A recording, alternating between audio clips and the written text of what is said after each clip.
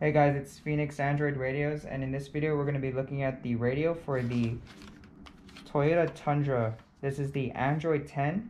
You have physical buttons, mode, AC, front, and these buttons can also be programmable to first do the function they're labeled for, but also a specific function that you program it to. So there's two functionalities for all these buttons. The back of the radio looks like this. You have your GPS antenna, which you would screw on with the antenna here. You will also maybe be provided an adapter that can retain your factory antenna, so you don't need the GPS antenna here. But if you don't have that adapter, you can just screw on the provided antenna. There is a 4G LTE signal 4G antenna for a SIM card, and this is the puck for that. Screw that onto here. And the radio has a built-in SIM card reader, which is right here. You insert it here, and we've used AT&T and T-Mobile. They seem to work. You also have an extra SIM card reader here, and this one you can insert through here. The radio antenna is here, which comes from the main harness we'll look at later. The power plug here, a fuse there, and a coaxial and optical input for external sound system if you want to install one. Looking at the extra harnesses, we have a couple here. One for the factory backup camera, and it is a 10-pin connector that connects to here. Notice that the clip is facing downwards, so that's how to connect it here. Once that's clicked in, you have a female RCA here, and this female RCA, to retain the factory backup camera, is going to either come from this harness, which is from 2014 to 19 vehicles, or this harness, which is 2020 and 21. And you can see both harnesses have a male RCA to connect the factory backup camera. The other extra harnesses you have is this auxiliary harness, and it has the SIM card slot as well as an external microphone connector. We don't recommend using the external microphone that comes with the harnesses here, because the radio itself has a built-in microphone, and that happens to be right here, along with the RST button that you can use with the paperclip or needle. If the built-in microphone on the radio does not work, of course you can connect the external microphone. There is also an option in the settings to switch over to your factory microphone on the vehicle, which test both out and see which one you prefer.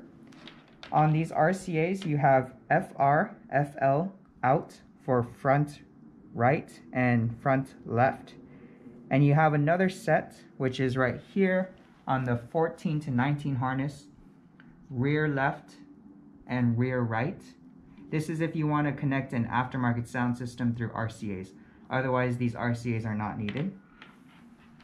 You have the same one, RR out, RL out, but these are not used, disregard them.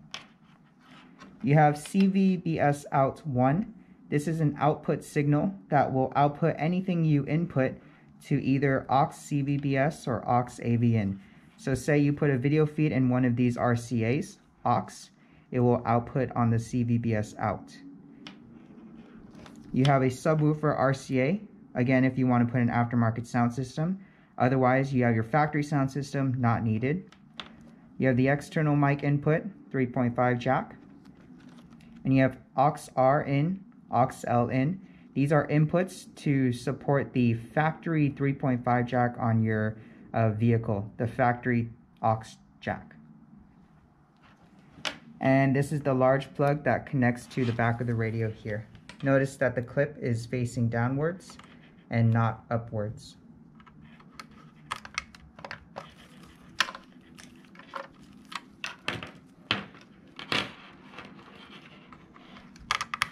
And you have two USB sets of cables. You have one that is a 4-pin and then one that is a 6-pin. The 6-pin has two USB ports. All USB ports can do power and data reading. However, the 4-pin connector is exclusively for the Android Auto or built-in Apple CarPlay. So the 4-pin goes right here.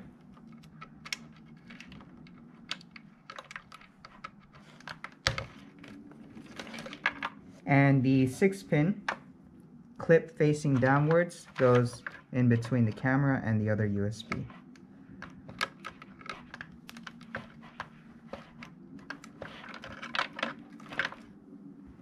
So these are the extra harnesses that come with the radio.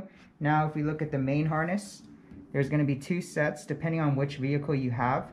This is for the 2014 to 2019 models. And we have the power connector here with this extra set.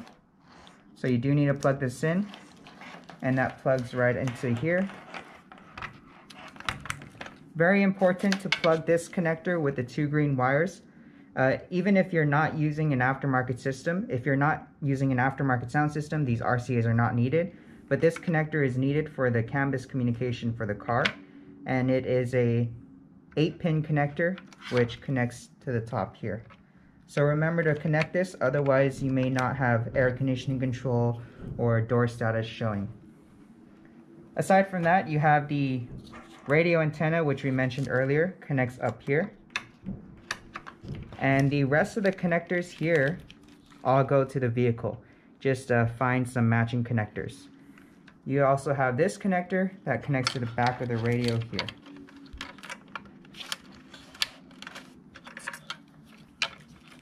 And this set of harnesses is the aux-R and aux-L.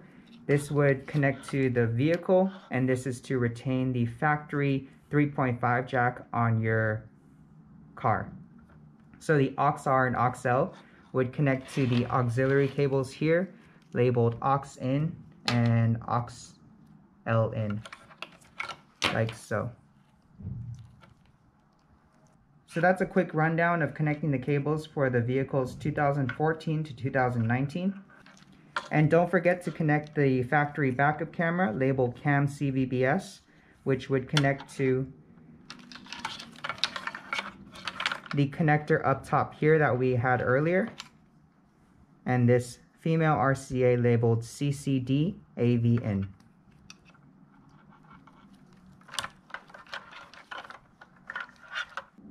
Make sure to connect the connector at the bottom here. This comes from the vehicle to retain the air conditioning control support.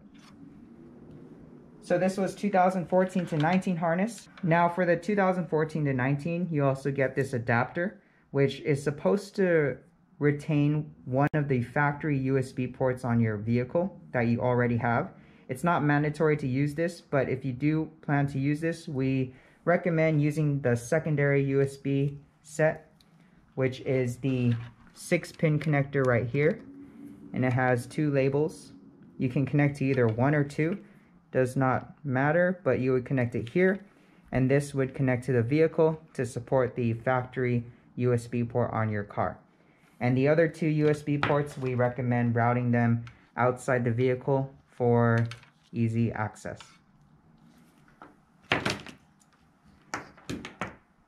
Looking at the 2020 and 2021 model harness, it's a little bit less connectors, but again, connect matching connectors.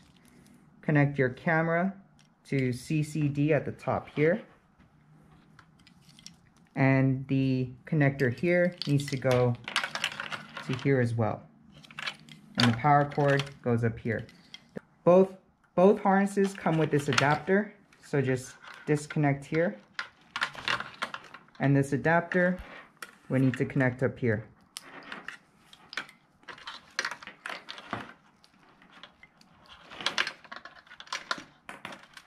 Tundra vehicles 2020 and 2021, some of them do not have an aux set, but if you do have an aux-L and aux-R set, you can connect them to the top up here on this auxiliary connections labeled aux-R and aux-in. This only applies if you do have a aux jack on your vehicle. And again, for the camera, CAM CVBS going to the top here with CCD AV in.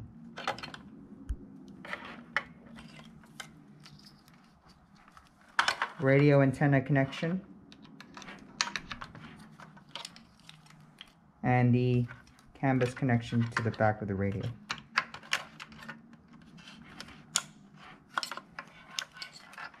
Remember to connect the connector up here, which is the extra cameras communication, the two green wires up here.